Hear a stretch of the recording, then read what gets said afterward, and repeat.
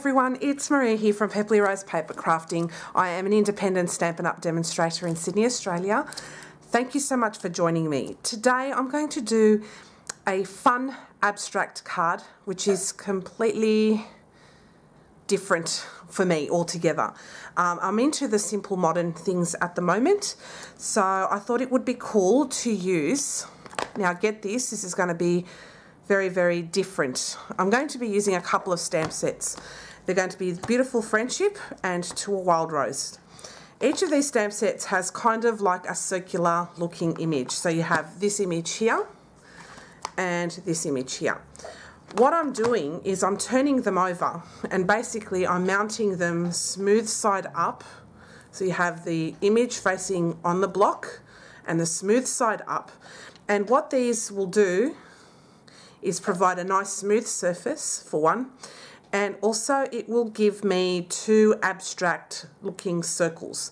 Now the idea of these is to create, you can go either way with that. You can either go as a tree or as a flower.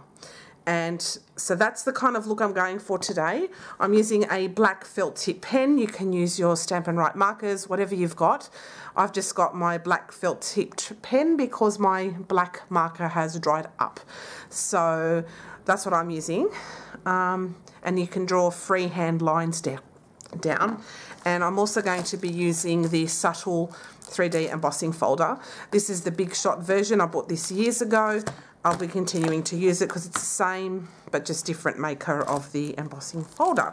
So this is a really quick card. So what I'm using today is Whisper White cardstock. This is half an A4 scored in half again. This is my favourite kind of card size because it makes it economic and you can get 2 cards out of 1 sheet of cardstock. So this is the thick Whisper White. So I'm just folding and burnishing that score line. And I'm using another sheet of white Whisper White cardstock, and as you can see here I've taken 1/4 of an inch off each side, so when I put it in the middle it has a nice even border around it. So that's 1/4 of an inch off there and there, and that gives you a really nice border around that. So we'll start off with the panel piece here. I've got a piece of paper here just so when I stamp off the edge I don't stamp onto my desk. So the colours I'm using today are Night of Navy and Crushed Curry. Very different, but I hope you will all like it.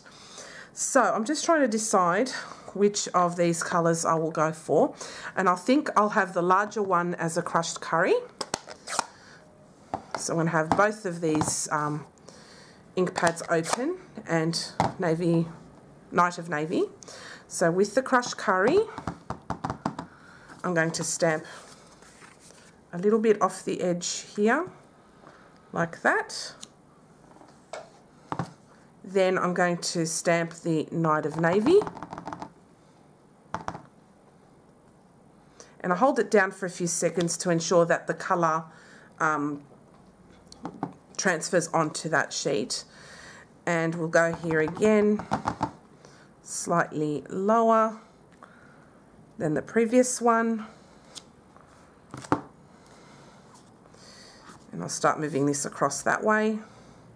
And it doesn't have to be perfect because this is like an abstract idea I have going in my head, and then you can go back over it again if you didn't get it right. It really doesn't matter.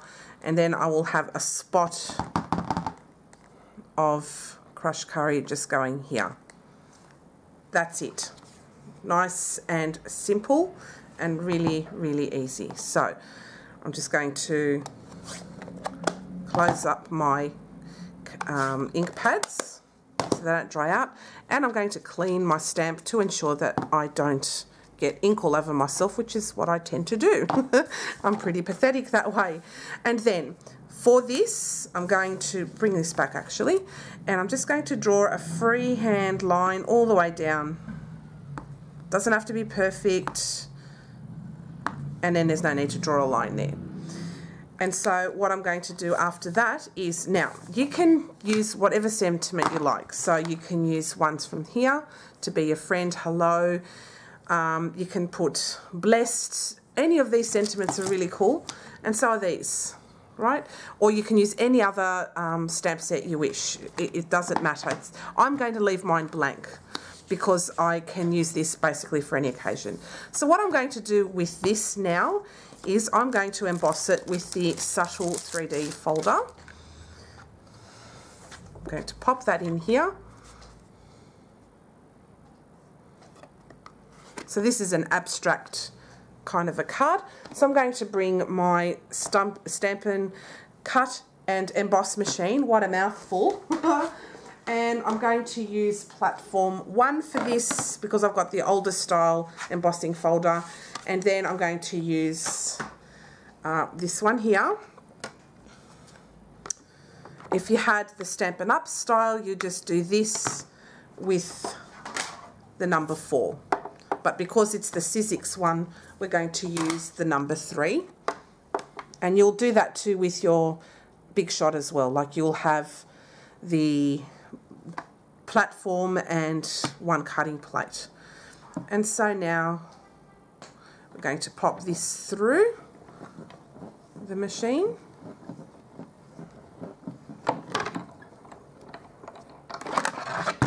I'm going to fold this up because I won't need it anymore. I'm going to pop these away. Oh, this is gorgeous. I just love it. So as you can see here, I embossed that so it gives a really nice cool texture. I just love this card. And then I'm just going to pop it up here. I'm going to grab my glue, so just bear with me for one moment and I'll bring that over. And I'm going to just glue it down. But I'm going to glue a little bit further into the card rather than right on the edge. This will just give that layer a little bit of a lift, so it looks like you've put it up on dimensional when you really haven't, and that saves. Now just get the glue going. Once I get all the dried up glue off. Okay, that should do it. Yeah, there we go. So just a little bit away from the edge. So you just have a nice, cool abstract. Choose whatever, you know, colours you wish. The sky is the limit. You can also make it go landscape, but I prefer mine to be portrait. And seriously, that is my finished card for today. How simple and beautiful is this, in my opinion.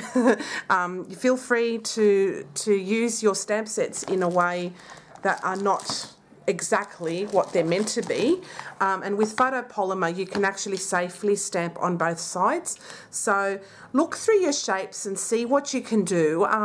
Really, you can use even the larger stamps and make a cool like background here and then add a stamp there, whatever. So yeah, don't only look at your stamps for the images that they are, but also think of what you can use the back of your stamps and see what you can come up with. It's really the sky's the limit. Plus, these stamp sets traditionally are a beautiful set of stamps. They're available in my online store at pepperlyrosepapercrafting.stampinup.net, as is the Subtle 3D embossing folder. This is a must, in my opinion. Everyone should have one.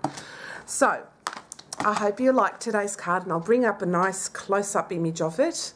Incredibly simple. Imagine adding one of those, looks like kind of ransom note sentiments, or you can have a nice scripty font, whatever you wish.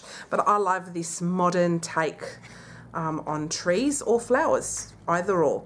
Thanks guys for watching. I hope you enjoyed today's video, and I'll see you again next time. Bye for now.